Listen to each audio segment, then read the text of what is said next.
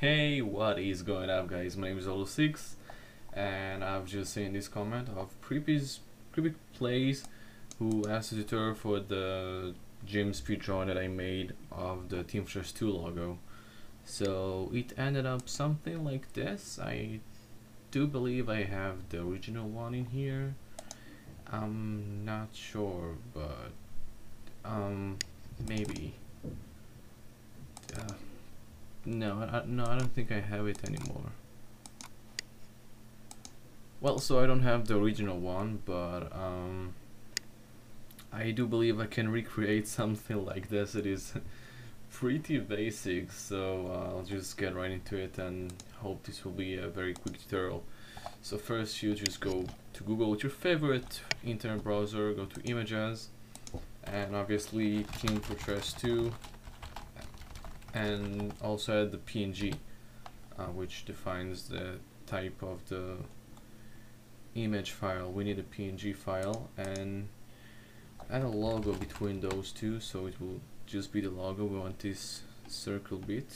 You can also click on search tools and choose a large size, because usually larger sizes in images mean better pictures. So I think this one is good, or should I search for like I think I've used this one. I think that's the original one I used, and it looks a bit better than this one, so I'll go with this. Yeah, this one is kind of fucked up. It's not really precise. The circle isn't in the middle, and this one is just like the original one. So right click on it, click on copy image. If you don't have it, you could just right click and save image as, and then just drag it to your Gimp thing. So that's my recording thingy. Yeah, this is the Gimp image manipulation program. It's basically like Photoshop. I won't be really teaching how to use it right now, but there's a lot of tutorials on YouTube on how to do that. I'll just go through what we need for this specific result of image. So make a new image. I'll choose 180 by 1020, 1920 by 1080, because that's a 1080p HD display, and you just make sure it's enlarged before copying. So just paste it in here, Control V or whatever you'd like. Okay, so now we need to separate the actual logo from its whitish background. It is pretty simple. You can just click on select by color and just take the white bits out, so it won't be white really. Hang on a second. Oh, my computer's kind of fucked. I don't know why, but it starts to make weird stuff right now. So just make another layer and put it below the, there we go. So just make another layer, put it below the original one. You can hide the original one for a second and make it black, because that's how we'll know if we have transparency. As you can see, it is white, so that's meaning we don't have a transparency channel. So just right click on it and click on add alpha channel. Now it will have transparency, which is what we actually need. So you take the white bits and just delete them. You can also click on select feather by around 3 pixels, just to make it smooth, so it won't look like you cropped it. I think that's good enough. It does look a bit weird on those ends. I can try to get those as well. Let's see. Okay, and select feather 3 should be fine. Just delete those. It looks pretty weird right now. No, it doesn't look well. It's not what I wanted. We can though try and give it a specific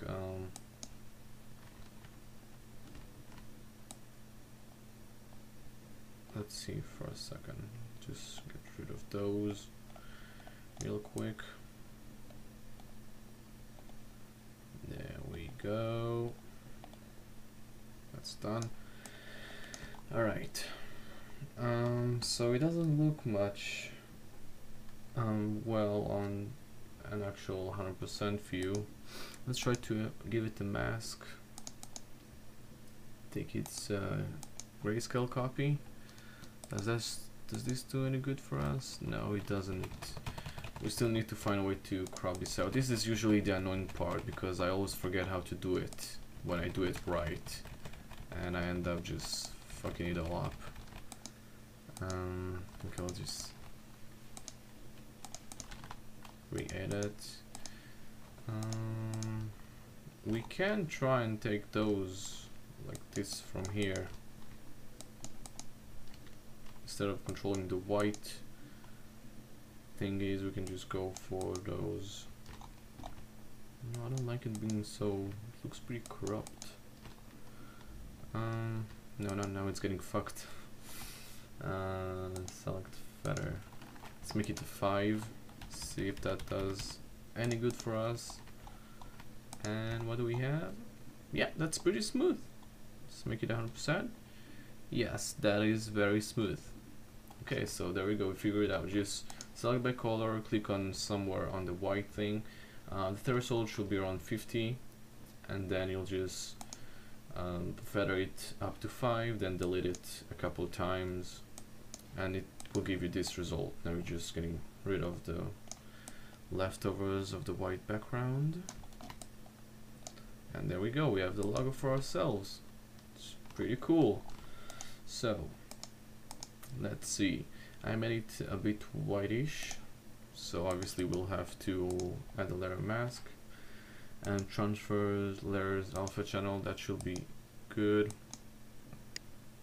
Yeah, the mask is pretty satisfying, looks pretty sharp. Now we just add it whatever color you actually want. We can make it bluish if you want, it doesn't really matter. That looks pretty neat. On a white background it will look pretty cool, I'm telling you right away. Make it something like this. Maybe add the gray to it. Will that work? Like this. Okay, that's also nice. But I don't know, he wanted me to do this one. Should I improvise or just go with the original one? Let's just go with the original one. So pick black and also something gray, around 30 for value. That should be okay. Just blend whole background. Oops, that's the wrong gradient. That's the inverse gradient, but never mind. There we go. Just blend it nice and easy in there. I also suggest you might blend it a bit like outside of the actual image size to make it even smoother. Let's see, in here we want it to be pretty much gray but sort of white. I think I'll make it a bit less light because it'd be preferred to be sort of darker. I actually have a nice idea. I can just make a circle in here. Yes, that's pretty good. Now select feather, say 200, and just add something a bit lighter in the middle. Does that do anything? No, it doesn't do anything. So let's make the circle a bit more bigger so it will actually do something. Okay, we have the circle, select feather. Let's try by 150. Am I doing something wrong? No, it's just very... Yeah, let's make it a big one. So it will actually be... Well, that's the wrong... There we go. So just make a big circle around the middle, something like this. This should be fine. This should be visible. And then feather it out. Say 100 pixels. And now just add something... Why doesn't this work? This is very weird. Let's... No, it should work. Oh, I'm probably... Yes, I'm on fucking similar colors. Choose fill hole selection and then just... there we go, then just add it in the middle. We can feather it by another 150. Make it a bit less white. There we go, something like this. That's nice. If you want to, you can also add some shading from your own on here. We'll make it sort of three-dimensional. Give this sort of three-dimensional look, which will make it a bit nicer. Yeah, that's nice. It's a bit improvising, but want to make something a bit more original than the original, so this is what we'll do. I also want to make it a bit more darker on those edges in here. Whoops, it's the wrong layer. Let's use 25. There we go.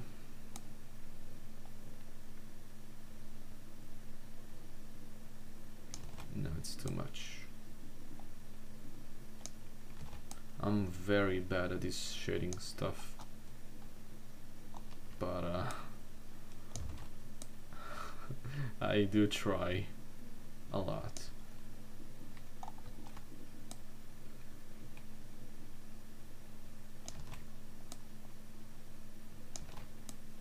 Come on.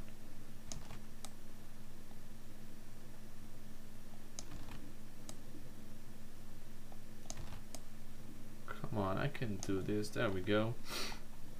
On 100%, it looks pretty weird. We could try and blur it out. I don't know. Just do anything. Okay, it looks better. Alright, we'll keep it like that. That's fine. It's good enough. I might as well make opacity 30, around 40, and just fill it with one singular color. Whoa, that's the wrong one. We need the mask in here. Yeah, to make it appear less weirdish. That's nice. Okay. So you can do really whatever you want with this. I'm just showing you guys the concept. Now I made it a bit three-dimensional. I don't really remember how. Let's see in here. I think I've used motion blur, and then I just... Chances are I did use motion blur. Let's see. No, I just made another layer. Yeah, so that's pretty simple. So you just duplicate this layer, get the bottom one. Move it a little bit, just enough so you could see. Is that okay? Yeah, it looks pretty fine. And I would just give it a single color. Make sure to give it a mask. There we go. Give it that beautiful color. You can also use a bit shading on here too. You can make this, for example, darker area. We'll use the paintbrush for this. This one should be lighter. We can make it pretty glossy if we want to. It's really all up to you.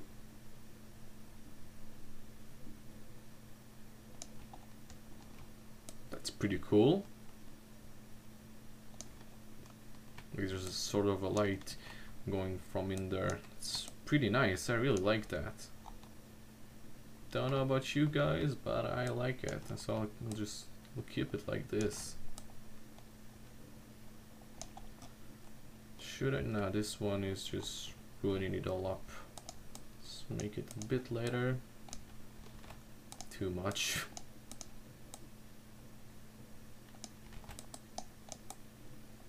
Now it looks like it really has light going on from there.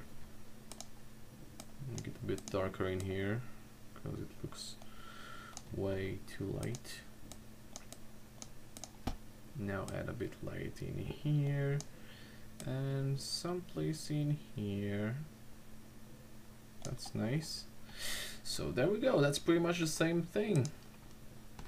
Boy, it does look cool.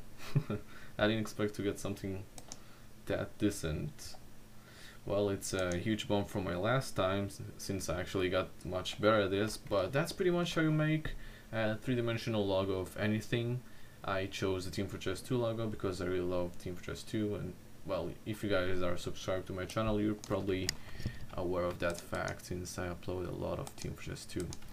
So this guy right here, whoever requested it, this is how you do it. I know this is not my typical type of videos that I do, because I mostly do gameplay videos and those kind of stuff, but I don't know, I've just seen his request and I was like, whatever, okay, we'll do it. We just need to crop something in here. I just noticed this thing in here, so we'll just delete you and you, and also in here delete you and you.